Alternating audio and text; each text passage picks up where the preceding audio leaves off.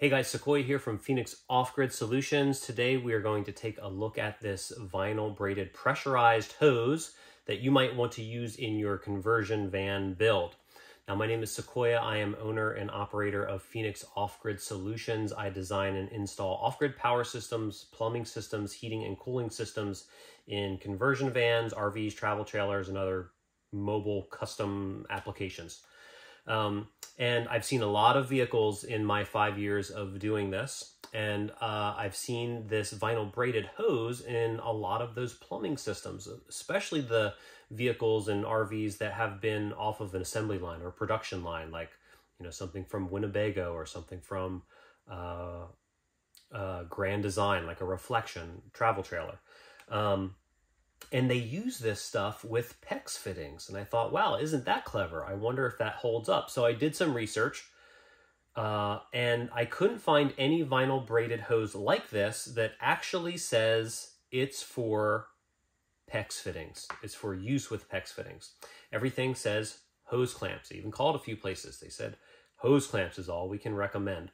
But I've seen it. I've seen it in RVs and vans, and I've seen it in travel trailers. So I thought, well, wouldn't that be clever to use this? I mean, imagine how fast an install could be using this stuff that's nice and flexible. Because up until now, I've been building most of my systems and hydronic heating systems and hot water systems all with PEX B, right? That's the tube with the clamp fittings, right? There's rings and then there's these like stainless steel clamps.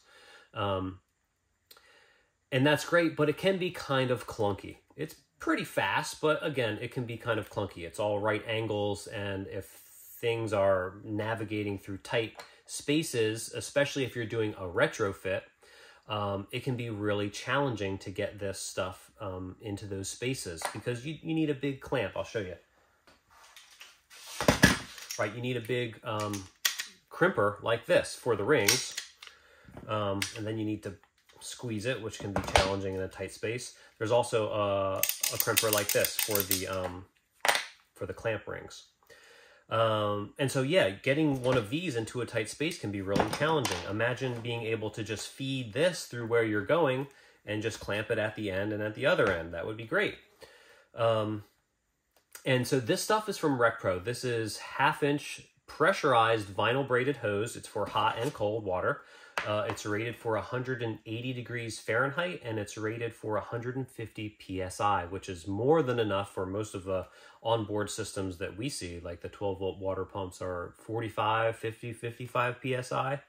And so one of my recent projects, I did incorporate this hose into the plumbing system. I was removing a shower and redoing a plumbing system on a DIY ProMaster build. And I wanted to give this a try. Now, this stuff wasn't cheap. 10 feet, I got it on Amazon. I'm sure there's cheaper places with just as good a quality. And if I find it, I'll put it in the description. This was $40 for 10 feet of the blue and 10 feet of the red. And it didn't come fast. It took like 2 weeks. But when I got it here, the first thing I did was try the PEX fitting. So here I'm using a brass tee. With one of the stainless clamp rings, and it tightened pretty good. You can see, I don't know if you can see the hose that is compressed under the ring, and takes some force to even turn this. When it comes to the ring, the copper ring or the brass ring, you can't get this on the hose. So this is a no-go. Maybe if you forced it on there, you might be able to get it, but it would be time restrictive. So yes, in using this, I felt pretty confident like this might hold up. A few days later, I had some clients come in that were actually lifelong plumbers, and I said, hey guys, what do you think of this? And they thought, well, they were questionable. They were questionable because of the way the fitting, both brass and the plastic fitting, fit inside of this hose. So this is, they say it's a 1/2-inch inside diameter. And when these fittings fit into this PEX B tube, the little raised bits on the fitting, they're rubbing on the inside of the tube, every one of them all the way around. There's a little bit of, it takes a little bit to push that on there. you can't say that about this tube. I mean, it touches, but it's a little loosey-goosey. So they thought that over time, with expansion and contraction and the way that, yeah, this tube is flexible and pliable now, but what happens after a number of years? Is it going to get hard, and is it going to get brittle? And is it going to stay compressed around the fitting with the clamp ring? And I did some research online, checking out the forums of some of these production line RVs and travel trailers, and people are complaining about small leaks happening with this stuff on PEX rings. And like I said, nobody out there is recommending using PEX fittings with this hose. It's all recommended to use a hose clamp, which my plumbing client friends said, you know, when it comes to hose clamps, when you tighten a hose clamp, it doesn't uniformly or evenly tighten around the hose. And I would believe that, especially with something so small. So, and I'm going to include a clip at the end of this video of how I use this in a plumbing system. I basically used a hybrid PEX and nylon hose plumbing system, and I made sure that you could get to the fittings easily, and you could see easily if there was a leak where I use this stuff.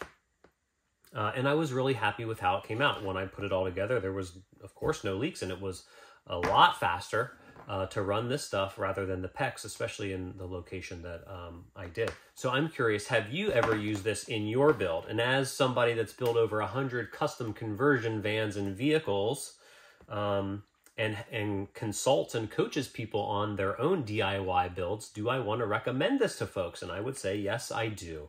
Yes, I do. And I want you to make sure that when you're building or when you're using this, that you have access to where the fittings are. Don't hide your fittings. Don't make them in places that are really hard to get to. Keep an eye on them. Make sure that if there is a leak, you can spot that.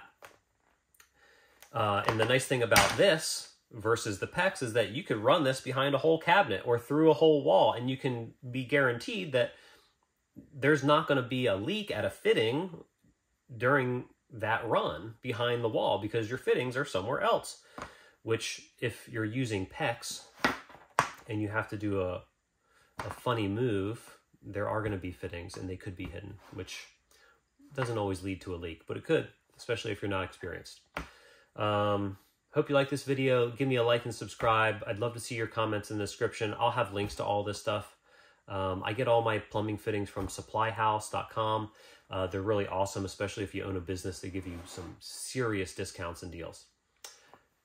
See you next time. Also over here, you can see I worked in, because I've been wanting to use this, I see these manufactured RVs come in, and they take a nylon braided hose and they use a PEX ring on there.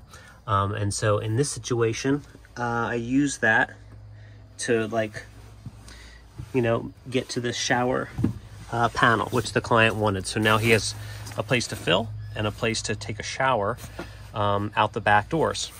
And I was able to run that hose sort of as a test to show how easy it would be. And, you know, I mean, how many right angles would I have had to make with the PEX? Maybe, you know, at least 4 to make it look nice.